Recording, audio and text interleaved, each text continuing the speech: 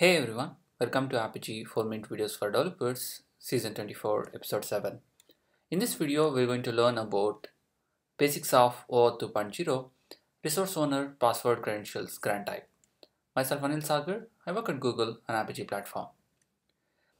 Prerequisites of this video, basics of OAuth 2.0 GrantTypes. For that, you can refer earlier 4-minute video.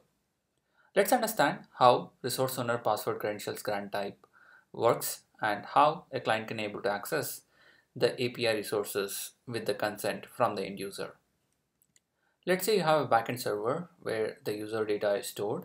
Let's call that backend server as a resource server, and you have different set of APIs that are exposed out of this backend server.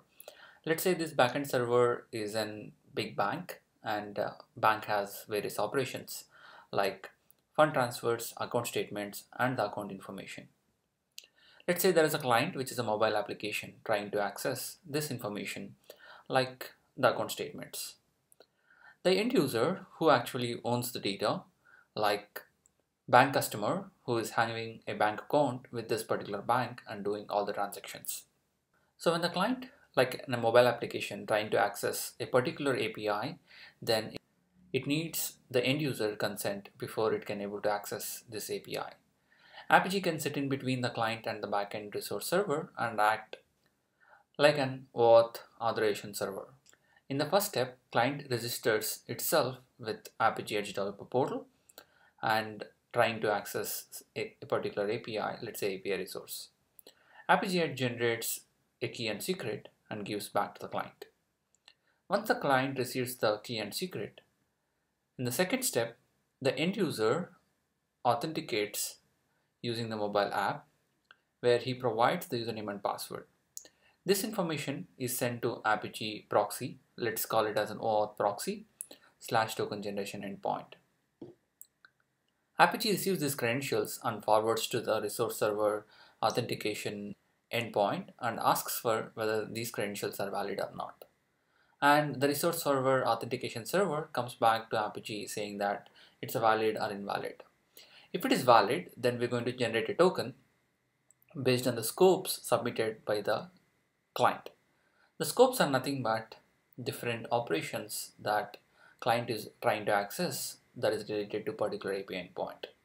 For example, scope can be read, write, delete, or it can be something like getting access to part of the API resource.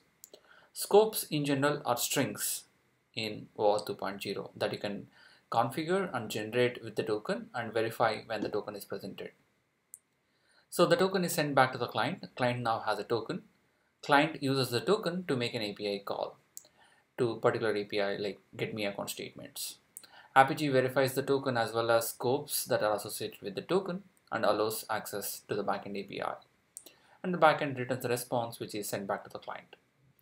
That's a simple resource owner password credentials GrantType. In general, it is used in a trusted app clients where the end user consent is required and authenticated by directly providing the username and password.